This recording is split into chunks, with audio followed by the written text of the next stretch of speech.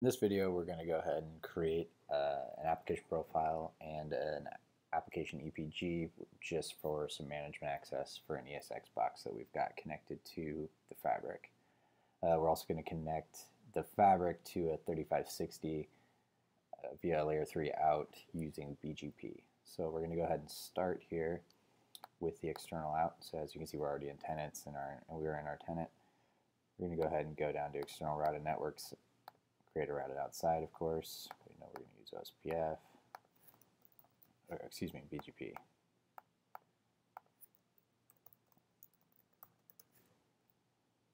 We're going to tie it to our private network, which again is kind of like a VRF within ACI. So as I just called it VRF, just to keep my head on straight here. We're going to attach it to our layer 3 out that I've already created under the fabric and the fabric policies.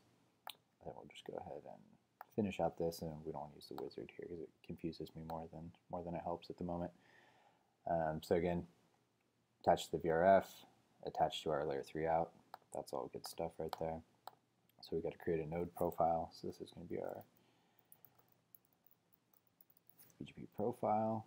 And again, I'll just kind of skip the wizard, jump straight right into here. So this is on, what is this on? This is on leaf 101. We're going to give it a router ID here. We'll use that as our loopback. That's great. Then we'll jump into the logical interface profile, and this is really where timers and all that kind of stuff happens. You're also going to configure whether it's routed interface, SVI, routed subinterface. In my case, I'm just going to go ahead and use a routed interface because that's what I've got set up on the 3560.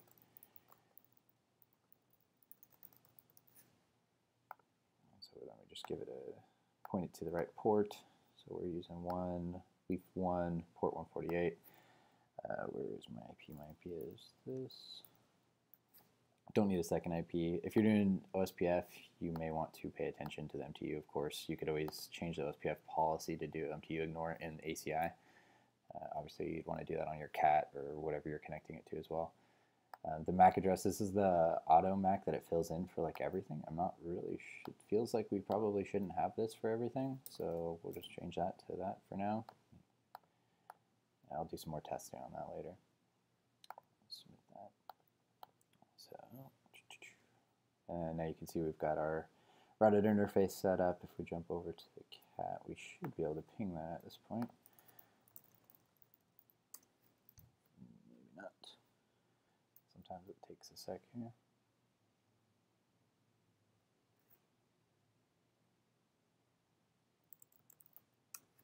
So we are up on that. Ping our side. It might just be upset waiting for the rest of things to happen. So we'll come back to that in a second here. So under the networks, this is where we basically accept what we are going to accept into the fabric, and this is also where the contracts are applied. So we're just going to go ahead and call this Presidio L3 out. Again, I'll just kind of skip that. So this, my understanding of this box is effectively this is like a route filter for what you want to accept into the fabric. So for now, we're just going to accept default because we just want everything to come in. And then up here under the policy and contracts tab, this is where actual contracts get applied to the L3 out. So for now, since this is all just lab stuff, I'm going to just go ahead and do the default common tenant, and I'll just, I think I only need it on the provided, but we're going to go ahead and do this on both for now, just to get that sorted out.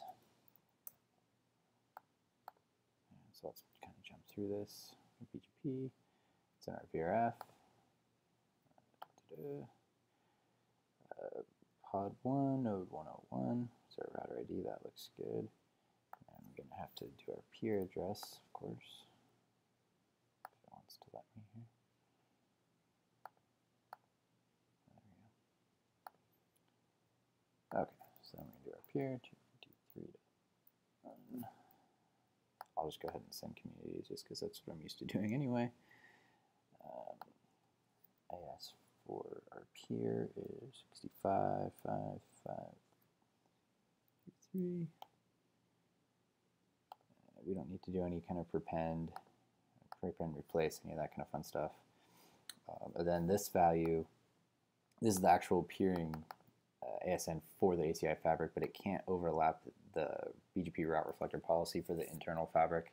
That makes a lot of sense. Then when you'll see a little bit when we get routes from ACI and our CAT, we actually will see the route reflector policy for the actual fabric ASN show up, and then also the ASN that we're peering to right now. So we just did 65.535 for the ACI fabric itself, and then we'll do 65.534 for this guy, and then 65.533 for our catalyst. We can double check faults too. So it looks like it was mad at me there for a minute because I didn't have all the things created. So that's okay. It should be fine now. Clear these faults out. So I keep getting this one when I'm doing this. It's saying that it's configured as a layer 2 interface. So Ethernet 148 on node 101. And basically when I've seen this, go into the access policies, to our global policies, and we can double check our AEP. It's attached to our layer 3 physical out, which is right here, again attached to our AEP, so that looks all fine.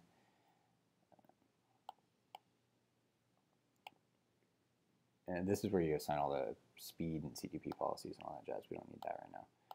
We just need to see our profiles here. So Presidio L3 ports, this is just saying E148, and then your switch policies, I've assigned that to